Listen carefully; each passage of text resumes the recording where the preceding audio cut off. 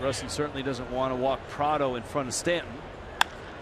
Prado bangs that one to center field. Blackmon goes back looking up at the track, and it's off the wall, and it bounces by Blackmon. Prado hustling to second, on his way to third. Blackmon's throw, he airs it out, and Prado arrives with a triple. See, it's not that hard. That's amazing.